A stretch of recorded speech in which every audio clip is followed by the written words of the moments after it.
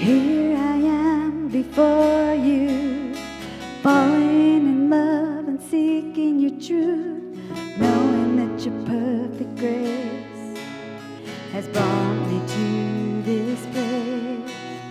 Because of you, I freely live my life to you, oh God, I give. Stand before you, God, lift my voice, 'cause you set me free. So I shout out your name from the rooftops, I proclaim, I am yours, I am yours. All the good you've done for me, lift up my hands for all to see. You're the only one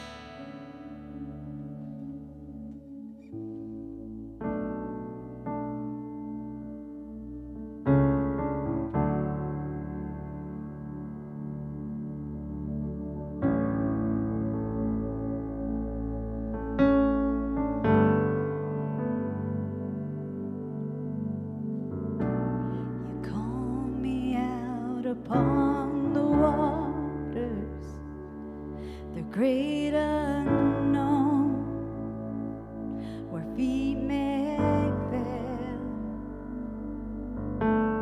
and there I find you in the mystery, in oceans deep, my faith will stand,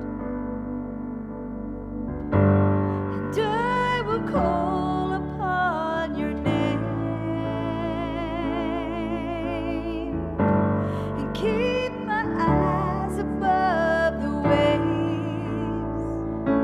When oceans rise, my soul will rest in your embrace. For I am yours, and you are mine.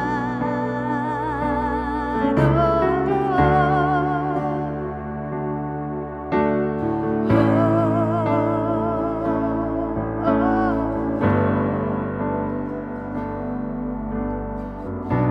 your grace bounds the deepest waters, your sovereign hand will be my guide. Where feet may fail and fear surrounds me, you never fail, and you won't start now. And I will call upon your name and keep my eyes above the waves. When oceans rise, my soul will rest in your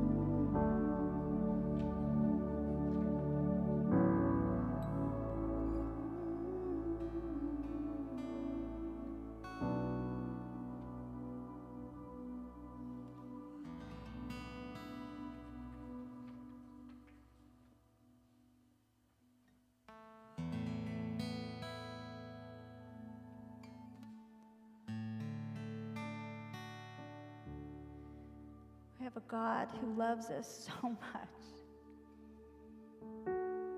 And the word says, He's our defender. That vengeance alone is His. But we can call upon Him. And He will defend us.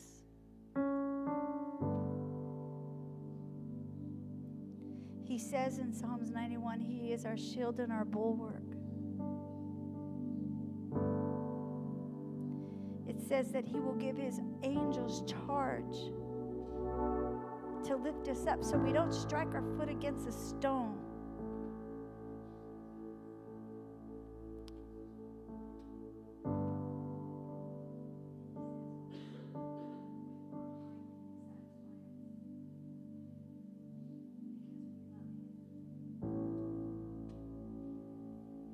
That is just the one requirement, that we love Him.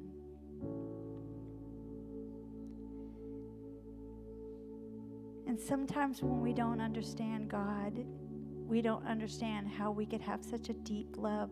But as you dig into the Word of God, you will understand His love, His unfailing love towards you. And that He will never leave you nor forsake you. It's us that always walk away. So don't walk away.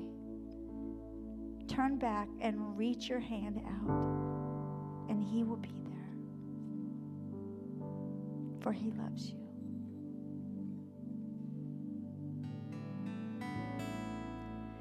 You go before I know that you've even gone to win my war. You come back with the head of my enemy. You come back and you call it my victory. Oh,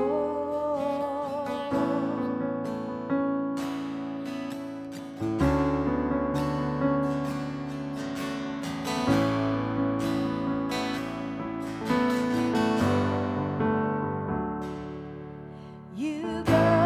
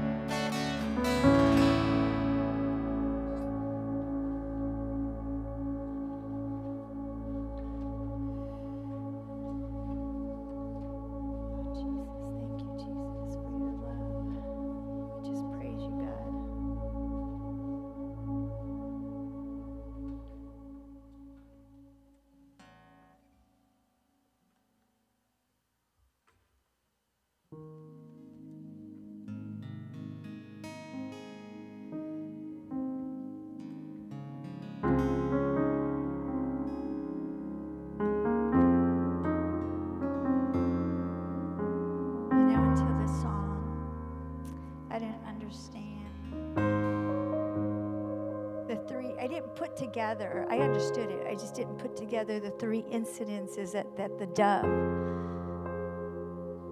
was released. The dove was released in Noah's Ark, and the dove was released in the upper room, came down on like a fire, and then it was released upon Christ.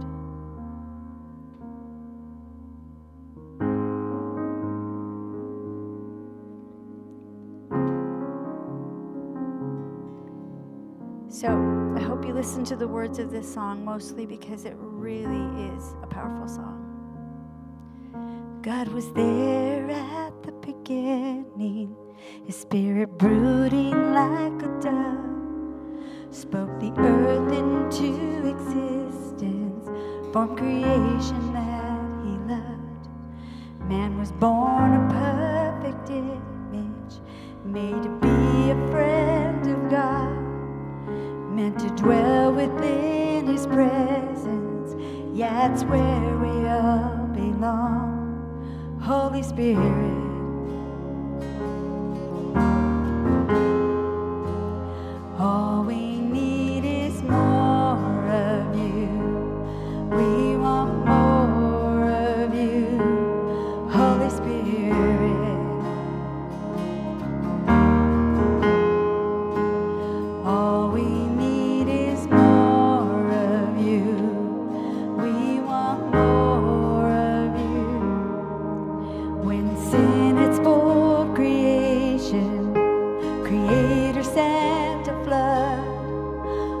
cusp of new beginnings, he again released the dove.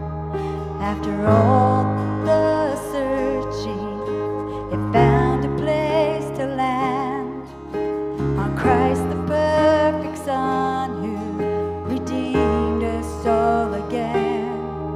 Looking for the branches and landed on the vine, the one who redeemed, who would bridge eternal life. Holy Spirit, truth, and living waters, all we need is more of you.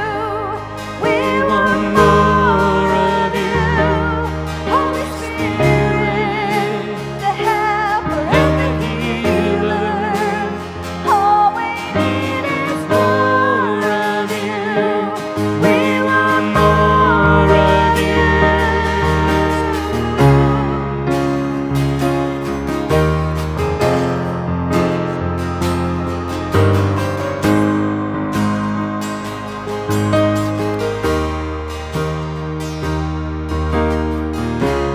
Let this be an upper room, light the flame we burn for you. Holy, holy, Holy Spirit, like a mighty rushing wind, pour your spirit out again. holy, holy, Holy Spirit, let this be the upper room, let the flame we burn for you. Holy, Holy Spirit, like a mighty rushing wind, pour your spirit out again. Holy Spirit.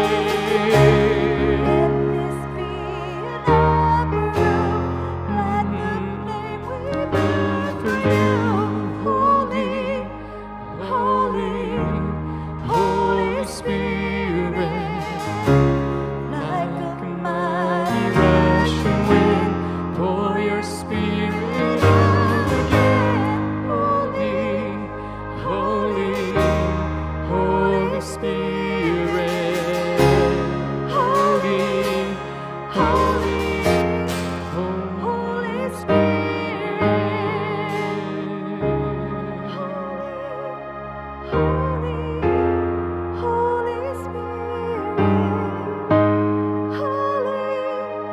Holy Spirit, Holy Spirit.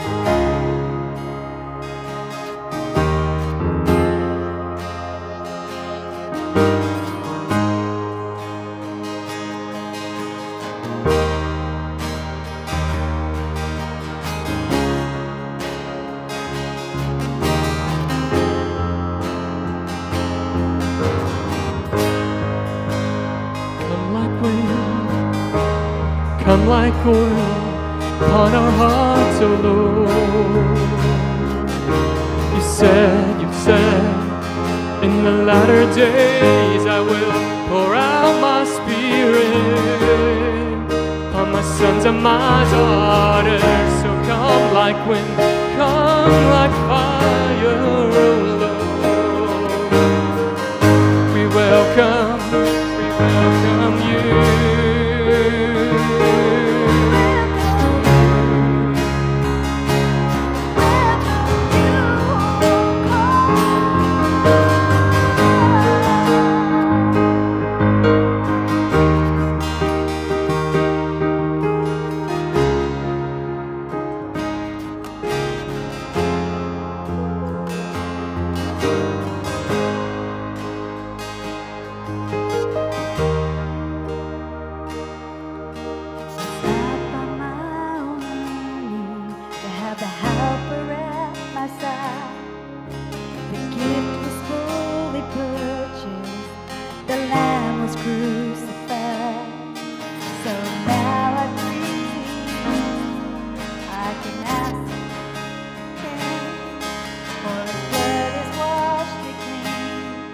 Let the dove of heaven rest upon the Christ in me. Let the dove of heaven rest upon the Christ in me. Let the dove of spirit come and rest the Christ in me.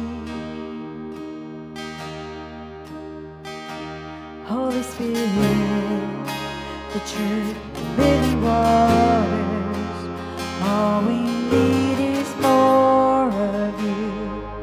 We want more of you. Holy Spirit, the helper and the healer, all we need is more of you.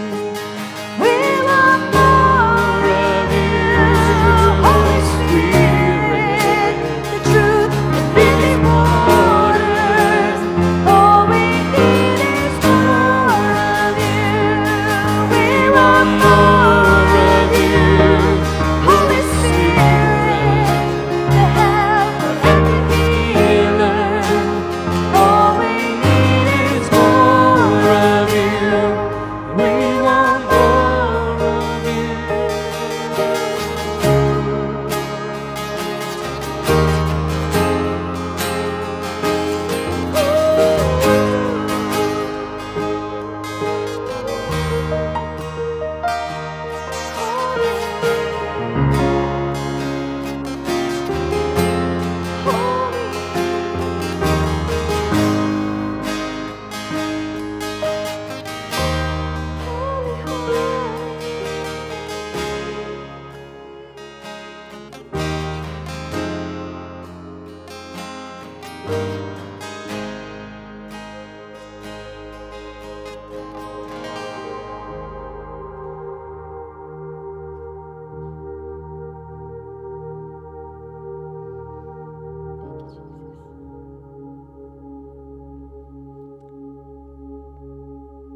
So Lord, we fix our eyes on you today.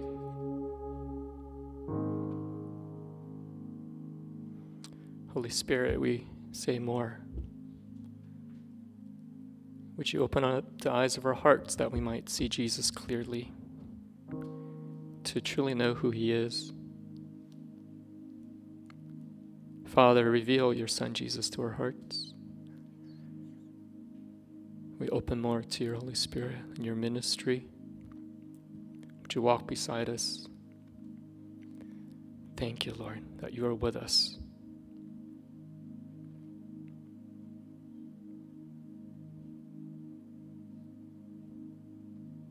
Amen.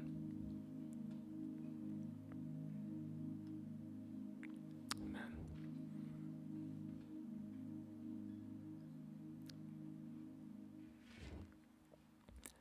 And well, as we continue our worship today, we have some announcements to share with you. So let's turn our attention to the announcements, then we'll look at God's Word together today.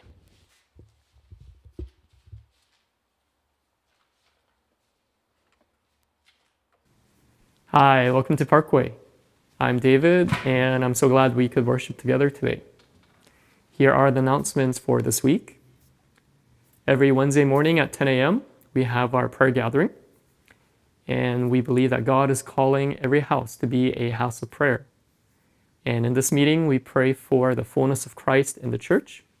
We pray for our government and our leaders. And we care for one another and bring our requests to God.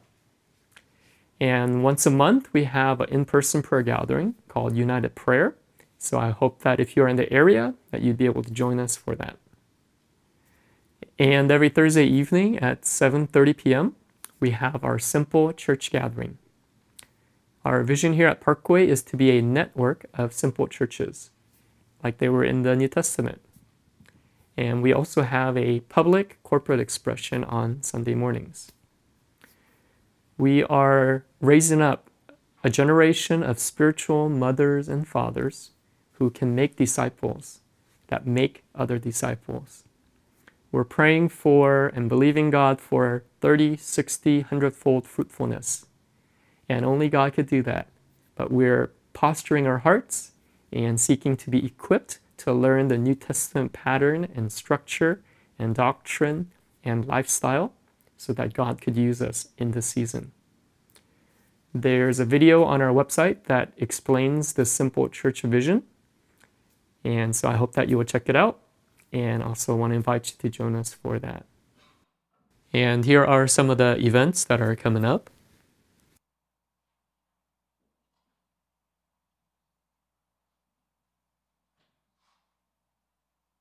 Lastly, for those who would like to support the ministries here at Parkway, one of the ways you can do that is through online giving at parkwayonline.org/give. So we're so grateful for your partnership and for your support of the ministries here. All right, so let's open our hearts and our Bibles and commit to follow Jesus, to obey him out of love. And so grateful that we get to do this together as a spiritual family in this season. God bless you.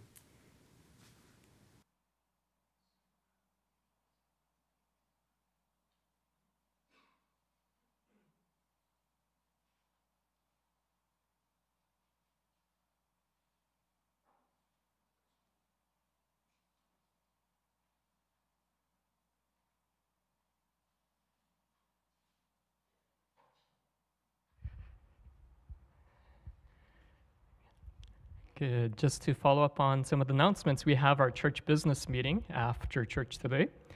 And the annual church business meeting sounds so formal and businessy, but it's actually just a family meeting. And so hopefully you can stay, and everyone is welcome to stay afterwards who would like to. So if you want to know about what's going on at the church, it would be a great opportunity for everyone. And so that will start right after service. We'll give you a little break and then give you a chance to get some guacamole and salsa and chips. And then we'll get started right after that. Good. We are starting a new series of messages today. We did more than 20 messages on the book of Isaiah last year. And we're like, whew, glad we're done with that. No, it was actually really good. Went really deep into the book of Isaiah. This new book, I don't plan on going in-depth today. Today is just the appetizer, the little hors d'oeuvres to get your thoughts flowing in towards this direction. But I plan on spending most of the next 3 months or so is our plan. We'll see how it goes. A couple of months ago, I got a free sample pack of Bibles and scripture journals and devotionals and just this goodie pack for pastors. You know what gets pastors excited? Books. What's even better than that? Free books. Just like opened up the box. I was like, whoa, that's pretty cool. And one of the books was a scripture journal. I've always been interested in them, but I was so cheap I never bought them. So what it is just a book of the Bible, just one book, and then on the one side it has the scripture, and the other side it just has blank pages and text so that you could take notes. So usually what I do is I just print out my own at home or at the church office, and I make my own. Why spend $5 for a scripture journal? But anyways, they sent a sample of a scripture journal. I was kind of excited. And then I looked at the title of the scripture journal, and I was a little bit disappointed because it said 2 Corinthians. I wonder if they just send you whatever they have on stock. Maybe 2 Corinthians is just not popular. Maybe it's like, wow, we need to give these pastors some free gifts. Oh, we have a ton of 2 Corinthians. Nobody reads that. Nobody buys that. Let's send them all 2 Corinthians. Or maybe they thought as pastors we needed 2 Corinthians, whichever might be the case. I looked at 2 Corinthians, and then I thought, I'd never use that. So I gave it away. So here I am a couple of weeks later, a couple of months later, and we are going to start a series on the book of 2 Corinthians. So who would have known? So I had to print out the pages of 2 Corinthians and get it ready. Today I just want to talk about a few things before we officially get started next week in studying it. Why do we study books of the Bible? I think most of the year here I teach out of a book of the Bible. Sometimes I teach out of a theme Last year we did mainly the book of Isaiah, and Diane touched on the book of Nehemiah, and we also covered some themes as well, the move of God or the glory of God. But I like touching on entire books of the Bible, because one of the things is the Bible says in Acts chapter 20, verse 27, Paul says, "For I have not shunned to declare to you the whole counsel of God." So as a pastor, I feel responsibility to not just give you what I like to eat in the menu of God's Word, but I feel like we need everything that God has for us, right? What does 2 Timothy 3:16, 17 say? Some scriptures are God-breathed and profitable. No, all scripture is God-breathed, right? And is profitable for doctrine, for reproof, correction, for instruction in righteousness, that the man of God may be complete, thoroughly equipped for every good work. So if we only eat, for example, like I know a few years ago, there's this popular diet where you only ate bananas. You guys see that diet? Yeah. You just only eat bananas, unlimited bananas and a little milk and something, and some people were getting unhealthy and sick, and, well, surprise, you're not a monkey, or whatever monkeys eat, right? Because we need everything that God has made so that we'll be thorough and complete and be healthy, so that we could, that our bodies could function properly and we could do everything that we need. So we don't want to follow fad diets, trendy diets. We don't want to only eat things that we like and enjoy and have a taste for. We want to receive the entire Word of God so that we will be thoroughly equipped for every good work. The flesh, my heart, apart from God, has the funniest way of finding every loophole, every crack that I could to take the Word of God and make it say something else so that it'll be easier on me. Right? Isn't that true? Right?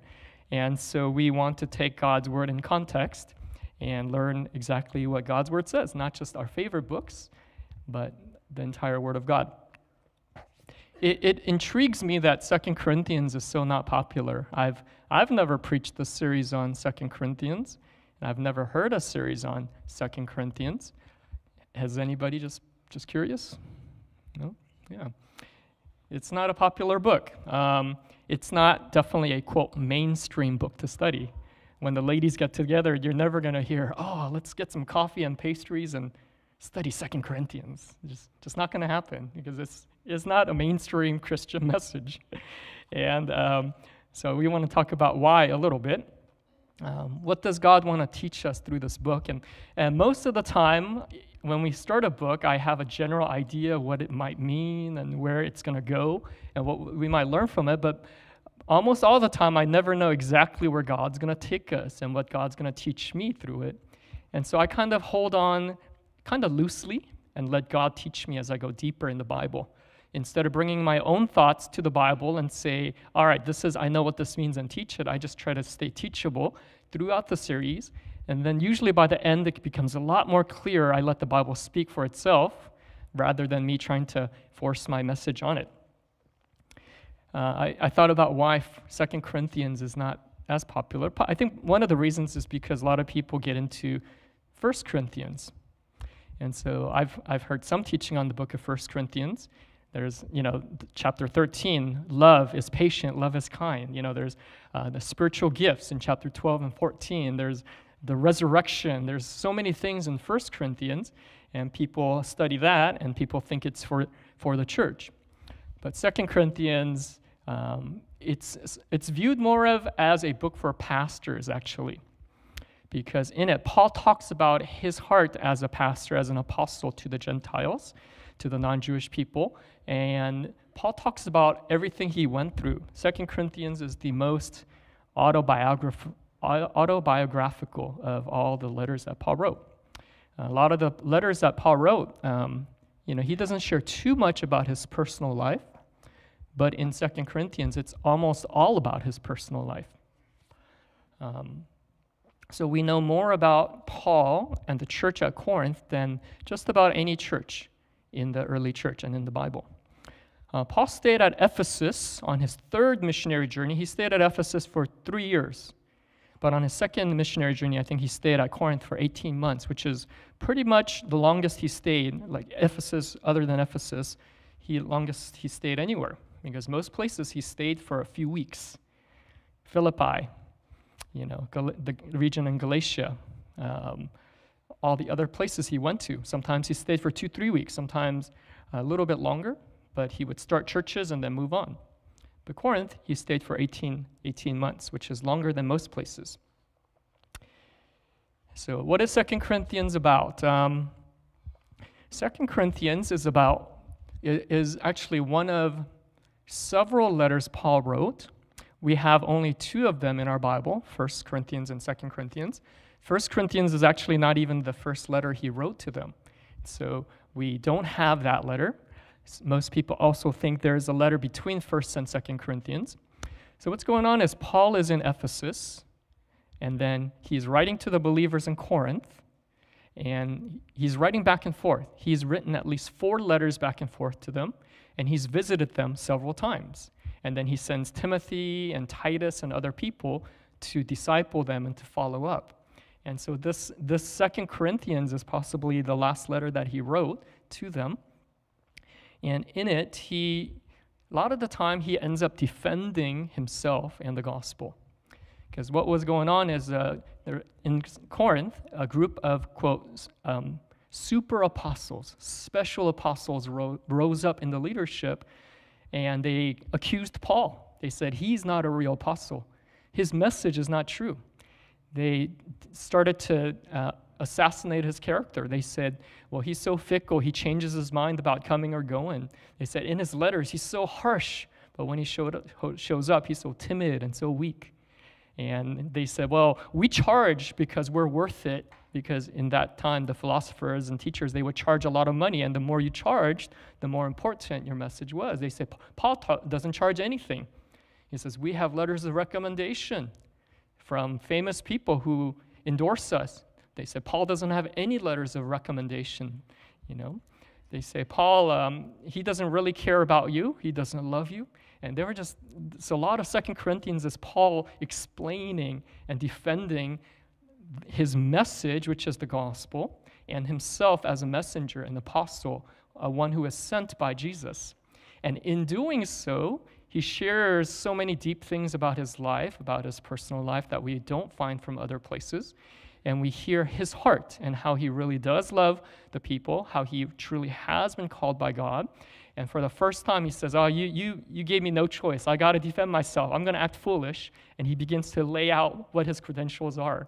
And he says, because it's not something that he usually talks about, but because the gospel, the good news that Paul is proclaiming is at stake, the message and the messenger, Paul arises and comes to the defense of that. And then part of 2 Corinthians, he also calls them out on a commitment that they made, but they were not following through on. They were going to support the believers in Jerusalem who were going through a famine, and so they were going to take up a collection and send the offering to them. But because they started following other super apostles, false apostles, Paul calls them, because they were doing that, they were not going to do what they committed to. So Paul calls them to renew their commitment to strengthening and blessing the believers in Jerusalem. So that's kind of the very simple story. We'll get into it a little bit deeper as we go through each chapter of the Bible, of 2 Corinthians. But I want to read maybe 3 verses or so from 2 Corinthians to kind of give you an idea of what's going on, or some popular verses. So these are some popular verses. I have about 10 or so.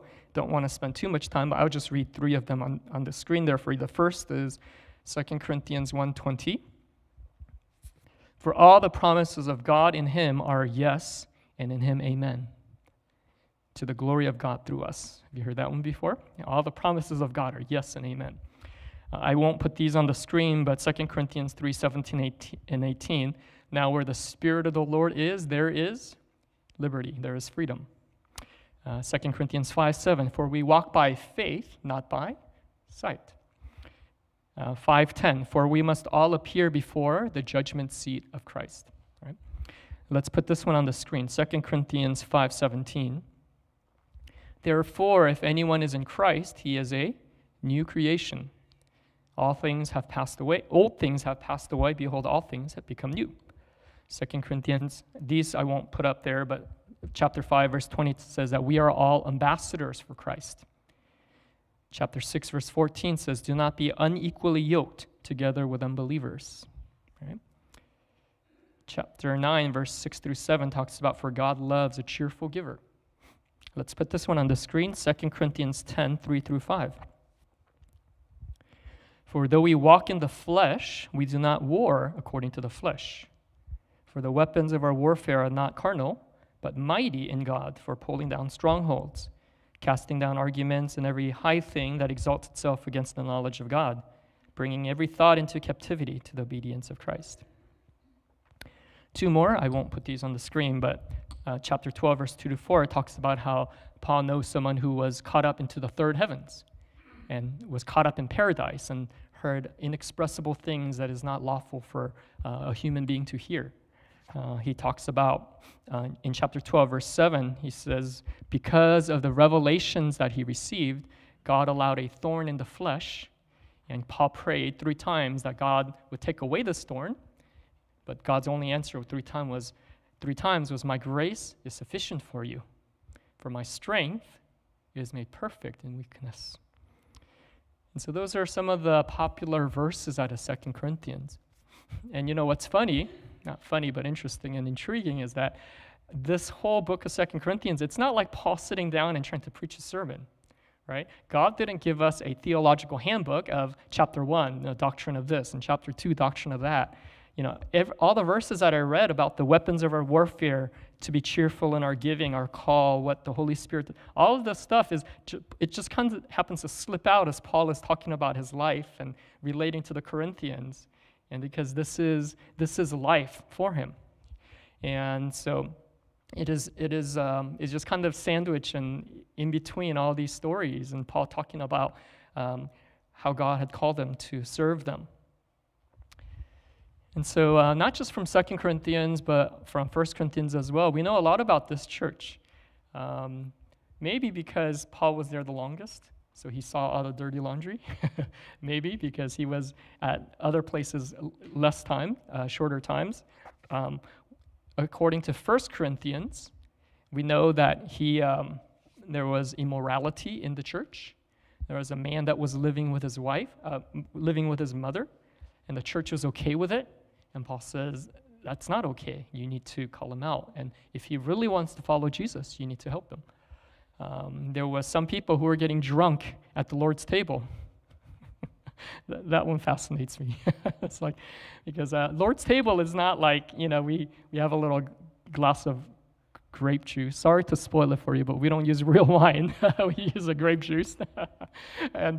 But they used real wine, and for them it was not like a spiritual church ritual. It was just having a meal. Every time they would gather together, have a meal. And during that meal, they would break bread and drink wine together. That was the Lord's table. But some people were getting drunk and drinking all the wine, and the other people would come up and show up after work, and there'd be no wine, and these people would be drunk, and this was worship. There was abuse of spiritual gifts. Some people were prophesying in the name of Jesus, but saying all sorts of weird stuff. They were saying, we're going to flow in the Spirit, and we're led by the Spirit of God. And Paul says, no, you don't have the Spirit of God, because the Spirit of prophecy is subject to the Spirit of the prophets. And he says, you need to learn proper discernment.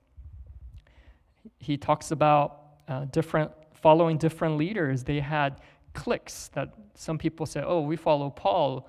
Other people said, oh, no, we follow Apollos. And other people said, no, we follow these other apostles because they're the real deal. Paul doesn't preach a real Jesus. There's a lot of other things that we learn. They were sharply divided, had a lot of problems, issues of morality. They had spiritual problems, even to the point of saying some people were prophesying, say Jesus did not come in the flesh. They were saying all sorts of silly stuff, all in the name of Jesus.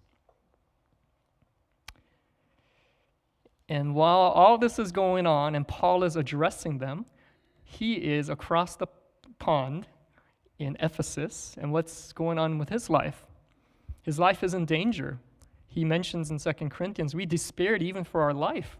There was a riot in Ephesus. I visited that Colosseum, the stadium. It's like 20,000 people. They wanted to kill or at least hurt Paul. His life was in danger. In 2 Corinthians, he lists all the things that he had to go through as an apostle of Jesus. He says, well, by the way, this is what's going on in my life right now. and that was why I couldn't come to you. And he begins to explain all of these things. And so it's an apostolic defense. But at the same time, it's very rich in teaching.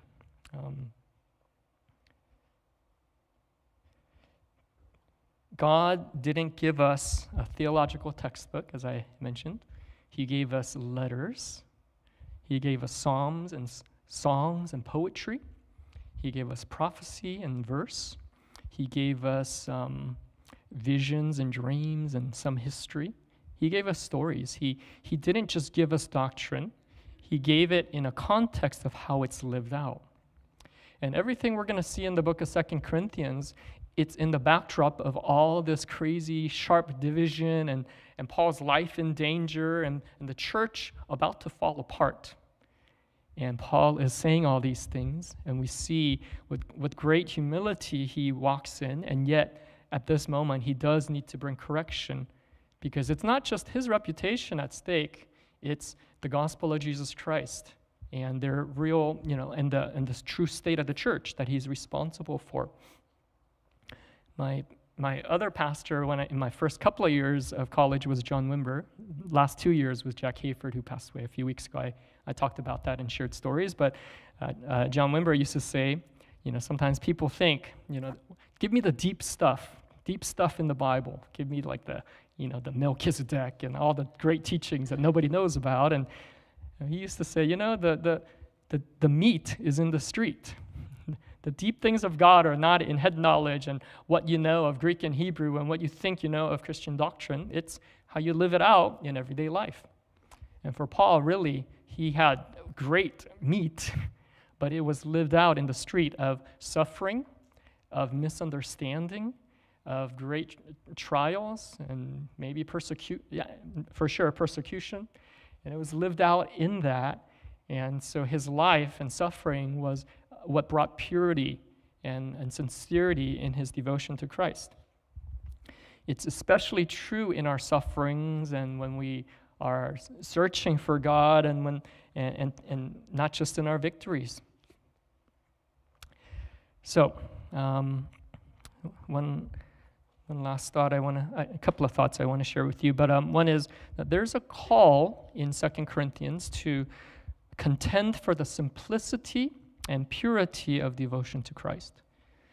A call to contend for the simplicity and purity of devotion to Christ.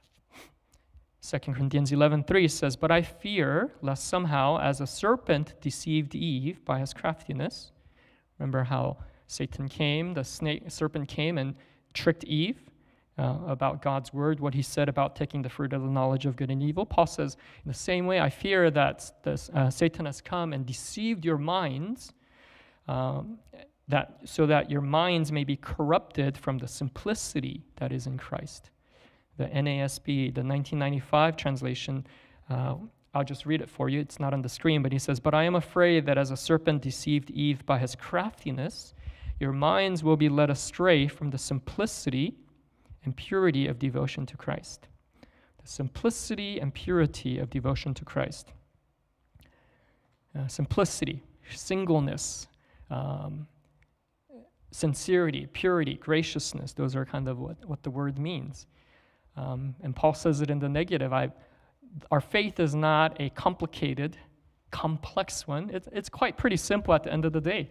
We love the Lord, we love our neighbors, and the doctrines that are important, it's pretty simple. Jesus, the Son of God, he came, and elementary school, a student can understand them very clearly. And there's a simplicity and a purity that Paul calls us to. 2 Corinthians 11, verse 2. He says, "For I am jealous for you with godly jealousy. For I have betrothed you to one husband, that I may present you as a chaste virgin to Christ. But I fear lest somehow, as the serpent deceived Eve by his craftiness, so your minds may be corrupted from the simplicity that is in Christ. Verse 4. For if he who comes preaches another Jesus whom we have not preached, or if you receive a different spirit which you have not received, or a different gospel you have not accepted, you may well put up with it. So what is Paul saying? I'm zealous for you. The reason I'm so passionately defending myself against all these false apostles that you're supporting and running after, the reason I am so passionate in defending myself is because God's given me a charge. I'm kind of like the groomsmen, and I want to make sure the bride is ready for Jesus. You're betrothed to Jesus as a church in Corinth. And Paul says, I'm concerned, I'm afraid that Satan has deceived you, so your purity and simplicity of devotion to one man, Jesus Christ, has been corrupted. He's saying, other men are coming and saying, oh, I'm an apostle, follow me instead of Paul. And they're preaching Jesus, but it's another Jesus, not the Jesus that we see in the scriptures that Paul proclaimed. They're preaching the gospel, but it's a different gospel. And so Paul says, you need to be sober-minded. There's a simplicity and a purity. So the danger is not from the outside, the Roman government or, our state legislator or whatever. The danger is not outside. It's not Satan with a red jumpsuit, and little cat ears and a long tail and a whip, or, that's not the danger out there coming through enemies from without. It's enemies within. The greater danger that Paul calls to is the gospel and Jesus. He says the gospel you're believing in and the Jesus you say you're following is not the true Jesus who appeared to me from heaven and gave me this charge to present you to him. So that's why Paul is passionately defending the gospel, the message, and the messenger, him, as an apostle of Jesus. It's another Jesus. It's a different gospel. So he calls them to sincerity and purity of devotion to Christ. It's kind of like if one of our members is engaged to be married in a couple of months. The ceremony is coming up. If for some reason, if the dude was God, like, oh my gosh, I'm going to go after other women, we'd say, wake up, right? We'd slap him silly and say, hey, come on, what are you doing? What are you doing? Right? That's what Paul is doing. Like, you were following Jesus. You had a simplicity and purity of faith, but you started adding all these things and you got distracted. He says, I'm going to call you back to Jesus. There is no other Jesus. There is no other gospel. That's Paul's passion in defending the apostolic, his call as an apostle of Jesus.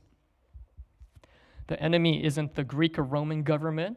The enemy is not Poseidon or Aphrodite. Those are the Roman, Greek gods and goddesses that they worship there. Apparently there was a temple to Aphrodite there, and they did all sorts of immoral things to worship Aphrodite and the other gods and things. The enemy was not there, the government or other religions. The enemy was within their midst.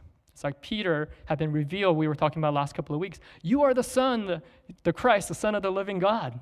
And then the very next scene, Jesus says, Satan, get behind me, right? The enemy is right there. Several chapters later, Peter, James, and John go up with Jesus at the Transfiguration. And they see Jesus, his glory revealed for the first time in history, the glory of God on a human being as God's plan was. And Peter sees it and he says, oh Lord, Jesus, let's build 3 tabernacles. One to remember you, of course, but one for Elijah and one for Moses. And an audible voice from heaven comes and corrects him immediately. It's like if ever there was lightning strike, this was it, right? Like immediately God corrects you. And that's serious. He says, this is my beloved Son, in whom is my delight. Hear him. Right? And then they look up, all the cloud is gone, it's only Jesus standing there. 2 Chronicles 7:14, God says, if my people who are called by my name will humble themselves and pray and seek my face and turn from their wicked ways, then I will hear from heaven and will forgive their sin and heal their land. Right? Never mistake that it's not if the government will change, if the people in the world will change their behavior and their culture and their morality, if the media will change, if the laws will change, and I'm going to touch on a touchy one, if the abortion laws would change, which they did, but those are the secondary battles, right? The main battle and the main thing that we have control of is if my people, God says, it's my heart, it's my mind, it's a sincerity and purity of devotion to Jesus Christ, right? That's what's important, and that's what Paul calls them to. And so, yeah, I'm all for righteous laws that protect everybody. I'm all for those. But you know what? Laws will change, and when laws change, it will swing the other way with a vengeance in a few years. And then it will swing back and forth. You elect someone, and then much other way, stronger. That's just the way history works. That's the way the flesh works. And God uses all that because at the end of the day, the pressure is going to get so strong until the Great Tribulation, until one world leader is showing up on the scene and saying, I have the answer, and I am the Christ, he's going to say, but he's not. And so that's where it's headed. And so Paul calls us to a simplicity and purity. We as a church, we can never have a victim mentality, right? Oh, the government hates us, the culture hates us, we need to defend ourselves. There's a certain amount that is very righteous and proper and right to do, absolutely, right? And we live in a representative democracy. It's our duty to honor our state and the way our government works. You can't just pray and not vote. Yeah, you got to pray, you got to vote. It's both. But we never rely on the government or culture or laws to dictate that God's Spirit is going to fall upon our land, right? That is the sovereign prerogative of God. It's God who heals our land, and he pours out his Spirit and sends revival. And so we cannot live with a victim mentality. The enemy is not the world. The enemy is not the government. Jesus didn't die for those things. Jesus died for me, for the sin and the darkness and the wickedness and the brokenness in my heart and in every heart. And so he calls us to repent and to believe in him and to turn to him. Amen. Well, in closing, I just want to tell one story and then we'll close. Let me just say this first. Simplicity and purity is more about subtraction than addition. Simplicity and purity is about getting rid of what is not central and pure, getting rid of the cancer, rather than adding more things to try to make it something better. It's about purging, it's about decluttering, detoxifying, right?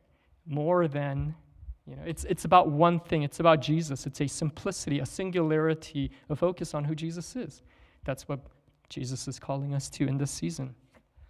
And I believe God is going to, in a moment, God can breathe on the church and souls could be saved and in unusual ways. I'll share more during our business meeting what God's been doing, but in a moment, God can multiply the DNA, but what is he going to multiply? It's got to be pure. The seed has to be God's word. It has to be Jesus. It has to be the gospel. We cannot have 90% Jesus and 10% of fake Jesus, right? We need to be completely simple, single-hearted, and purity and devotion to Christ. And because of time, I'm wondering if I should tell the whole story. I'll just say it like this. Two times in my life, I thought God was going to kill me. Twice only. It's probably way more. I don't talk like this usually. I don't tell people God tried to kill me twice, but I escaped. No. But what happened was twice I felt the hand of God on me. And there was a time in my life, during college, I was wondering, should I become a pastor? I was an economics major. I was a philosophy major. Should I go into, scholarship? Should I go into business? And I wanted to become a pastor. But my dad, he had one of those profound encounters with God, with visions and revelations, and God just got a hold of him. I said, God, okay, I want that. I'm not going to serve you unless you call me like that. And I waited, and I prayed, and I fasted. And then one day, God took a hold of my life. He says, if you're not going to do what I called you to do, you're not going to live. said, oh my gosh. Because I was more concerned about what other people would say. If I could tell them, well, God called me to be a pastor, so that's why I'm a pastor. I didn't take responsibility for my life and what I believe God called me to do. I wanted some prophet to tell me, oh, you're the man of God. You need to go into ministry. And I needed that affirmation. I wanted to be needed. Because I was fearful and timid. I was more fearful and timid of people than about God. And I was insecure. I wasn't man enough to be able to say, God called me to do this. So I'm going to do this and obey God. So God helped me. He says, if you don't do what I called you to do, you're not going to live. Little man. You didn't say little man, but that's what it. And so for several days, you know how the Bible says the hand of the Lord was upon me, and that's what it felt like. So I went into ministry, and that's a whole long story, but God provided. But several years later, this is several years ago, I don't know, 10 years ago or so, I became a pastor. I was pastoring here, and I had so many things going on. We had prayer, prophetic healing. We had so many things going on, and I said yes to everything because I didn't want to disappoint anybody. It was all God's anyways, right? And so our building was freely used. Everybody just used it for free, and we didn't have much left to give because we didn't have money to upkeep the building and so many things. And one day, God dealt with me the same thing. He said, do the one thing that I called you to do. And the sense was, if you don't do this one thing, you're not going to live. God never said those words, I'm going to kill you. Just don't misunderstand me. But that's what I felt like. If I don't do what God called me to do, what's the point of living? Like, who am I living for? For myself? For my parents? For the government? What? And so I had to come to terms and say, okay, God, I say the words, Lord, I give you my heart and send me anywhere, but I'm not really living it out. So God said, okay, little man, I will help you because I love you. Do the one thing that I called you to do, not the 12 different things. And I kid you not, that week, every human being I knew who was a pastor called me, literally knocked on the door, and after I would hang up the phone, another one would call, another one would call, another one would call, asking me for something. And I literally had to say, sorry. And it was the funniest thing, but God was, it is quite humorous. And literally, I'd be hang up on the phone, and someone would be like demanding on the door right there, like, dong, dong, dong, dong, dong. Can we use your church for this? Dong, dong, dong. I was like hiding out. There's a long story behind it, but. And then people that I love and have a relationship with through the years, other pastors, they say, David, we need this. Can we? And I just had to say, I'm sorry, no. And leave it at that. And they were upset with me. A couple of them were upset. One of them would upset at me for a few months, but we reconciled. But I had to bear the weight of that because I had to obey God, not human beings. Anyways, simplicity and purity of devotion to Christ. All that to say, I think I could be following Jesus, and I say I love Jesus, and I got a little bit of God's power in my life, and people are listening, and people are saying nice things about me. We can't be content with that. All right? We need to follow the Lord. That's what we are here for. We're zealous to hear and to follow the Lord. That's what 2 Corinthians is about. Amen. Well, let's pray, and we'll conclude our time today.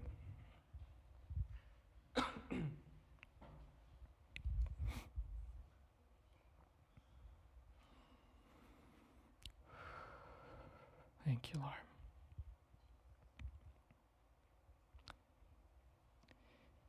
As we're in a spirit of prayer, I want to read a passage of scripture for you, and then we'll pray. It's from Matthew chapter 16, verse 24 through 27. Jesus said to his disciples, "If anyone desires to come after me, let him deny himself and take up his cross and follow me.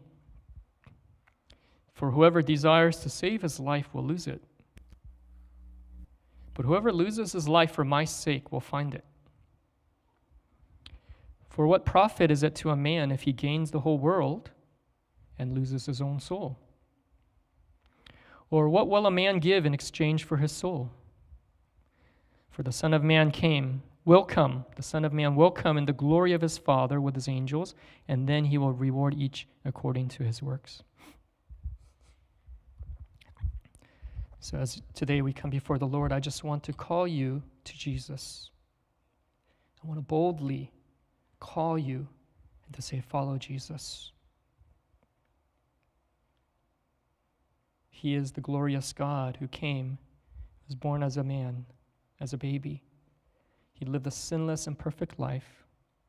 He died on the cross, not because Romans or Greeks or government held him there.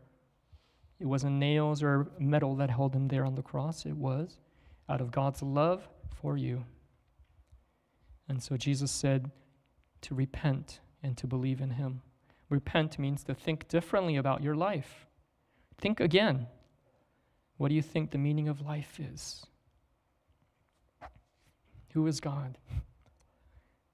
Why do I work? Why do I play? Why do I do the things that I do? What is life about? Why do I wear the clothes that I wear and eat the things that I eat? Jesus says life is more about clothing or food. And so I want to call you to repent today. Repent means to think again. Think again about who God is, what life is. And Jesus says, come to me. Put your faith, put your trust in me. And so I want to call you to that. Life is not about the comfortable things we enjoy here in America. Jesus says, I am life, the way and the truth and the life. And if you want to follow Jesus, he says, come, everyone who wants to. But he says, but it's going to require everything. Surrender your life to me. And so, Lord, as we come before you today, I just pray that if you're calling anyone here to respond, I pray that you would come by your Holy Spirit, bring conviction, bring your word, your spirit to bear down upon our hearts. And if you've been sitting here today and you're sensing the love of God comes in Jesus. Jesus, who is dying on the cross. It's not a fleeting emotion. It is an undeniable reality of God himself, the Son of God, dying on a cross for you.